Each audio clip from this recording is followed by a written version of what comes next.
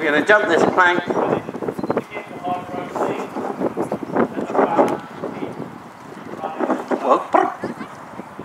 There you go.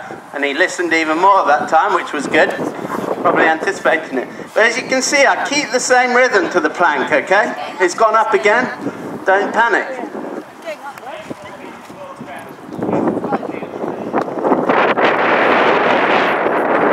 Okay, good. That's good from him. It's worked well there. Give him a pat, okay? Always reward them. Tell them they've worked well. But it's the same.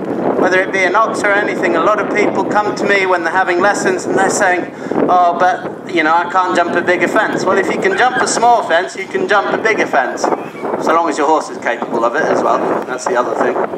Okay, so that's Ayers Rock. Those are a few simple exercises. A, to help you get your striding right. B, to help you teach the horse what to do and how to jump. And C, little gymnastic things that just help sharpen him up, ready for a jump off, ready for something like that. So now over to Shane.